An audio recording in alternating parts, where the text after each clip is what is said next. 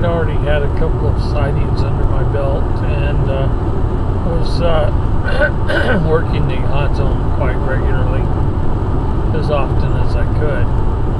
And there was a husband and wife who were friends of mine. I knew the husband fairly well, and the wife I kind of knew, but you know, I knew her by name and by face, but you know, we didn't really have any kind of a relationship as far as solid friends. She was a skeptic, complete skeptic. She didn't believe in Bigfoot whatsoever. And I had taken her husband out a couple of times bigfooting, and he had experienced some screams, and he even found a footprint on his own. But she still didn't believe. And so on the next trip, she decided she had enough of this nonsense, so she just she wanted to go on the next trip that her husband and I were going to go on.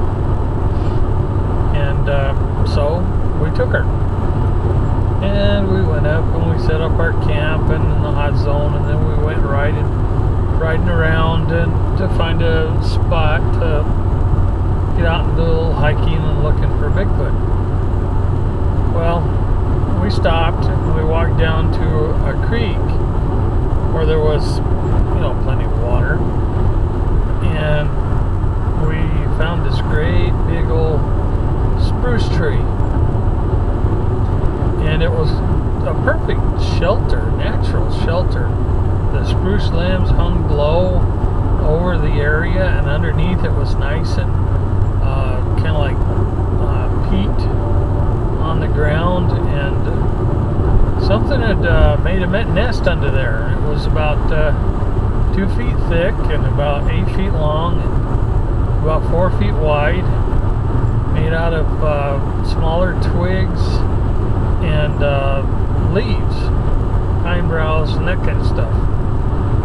We looked at that, and then right next to the bed was a deer carcass. The deer carcass had been stripped down. The head was missing, the front legs were broken, the hide had been peeled down over its hind legs, and all the meat had been systematically removed from the carcass, just leaving the skeleton. Picked pretty clean. It was a typical case of a deer killed by what we figure is Bigfoot. Anyway, she was saying, well, a lion can do that, a bear can do that, wolves can do that, coyotes can do that. And I'm kind of thinking, no. Generally speaking, if it's one of those types of kind of carnivores, the body gets ripped apart.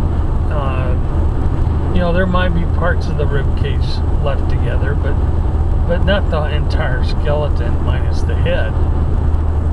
And so she wouldn't believe that.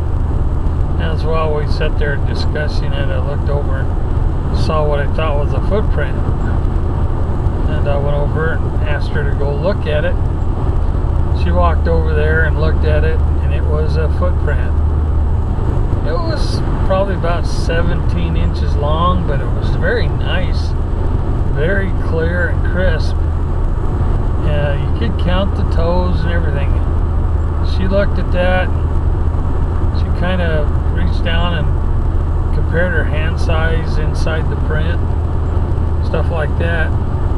And so she says, well, you know, that still doesn't prove anything.